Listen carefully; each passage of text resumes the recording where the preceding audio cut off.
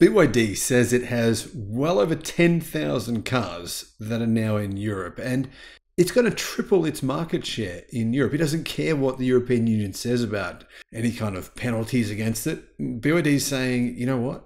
We're coming to Europe. We're already here. We've got thousands and thousands and thousands of cars here.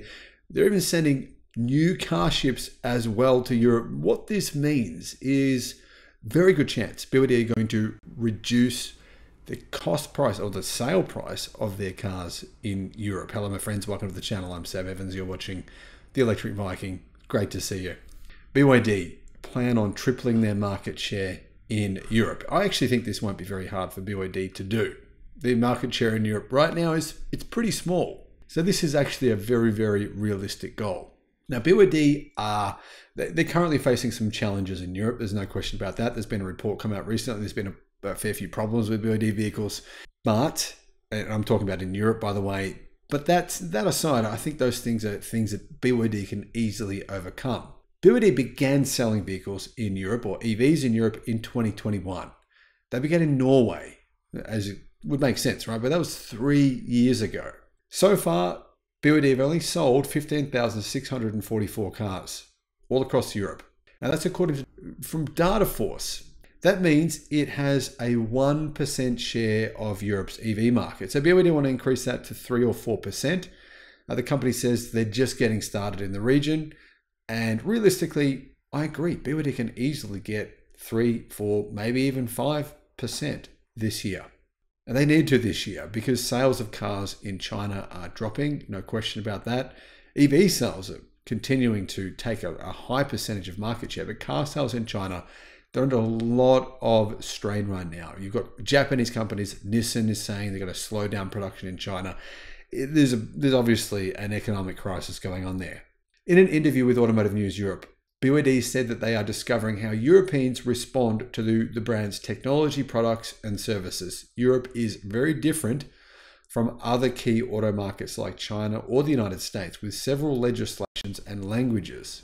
Now, Xu said increasing sales will take time, and it expects to gain EV market share in Europe this year, though. BYD is saying they actually want to increase their market share to 5%. So that's actually 5 times their market share. 5 times. That's a pretty big deal. And keep in mind, BYD, eventually they won't have to worry about any sanctions. And the reason is because they're currently building an electric car factory in Hungary. And that will actually be producing EVs in 2026. It'll build electric cars and battery packs. So yeah, I mean, BYD, they're really coming for Europe. And if you're a European car manufacturer, you've got to be pretty concerned.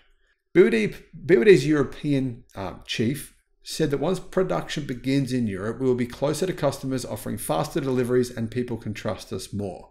It will be Europe for Europe. Now, obviously, people in Europe might agree or disagree with that. I don't know. It depends on your perspective, because a lot of people in Europe still don't know who BYD are.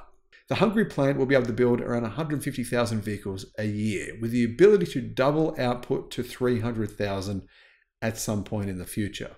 Now, Xu from BYD, she said that the product is premium, our price is mainstream, so we call this affordable premium. Now, do you guys agree with that? Do you agree that BYD's product is premium? I think some of their product is definitely premium, some of it is not. It really depends on the car you're talking about. Like, for example, the cheapest Seagull or the cheapest Dolphin, I don't think you'd call those premium, but BYD has some really, really very amazing premium priced cars, like the new Yangwang vehicles, the new supercar, definitely premium there.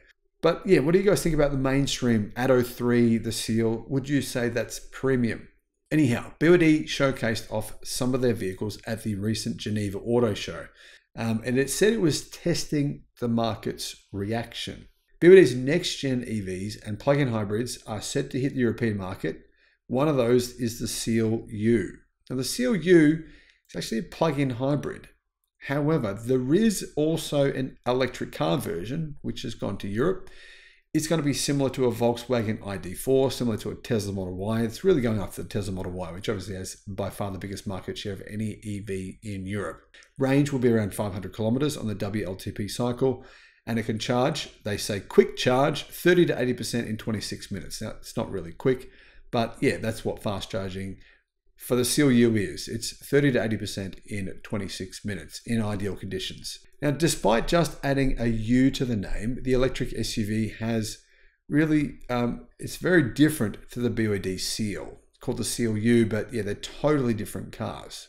And apparently, BYD say it's designed specifically for Europe, or also it's on a new platform. So it's not using the same platform as the Seal, it's not using the same platform as the Dolphin or the Atto 3. It's a brand new platform, they say. Now, the Atto 3 was BYD's best seller in Europe last year. 12,363 of those were sold in Europe.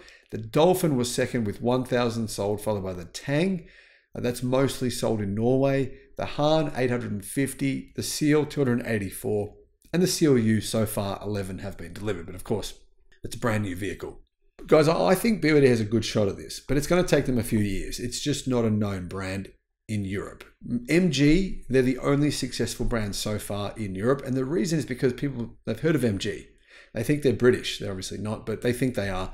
So they feel like they have a bit more trust there. It's going to take BYD a little while to do that in Europe. People in Europe, they're not like, they're a bit more, I would say, used to tradition. You know, tradition's important. What are your thoughts though? Let me know in the comments, and thank you for watching.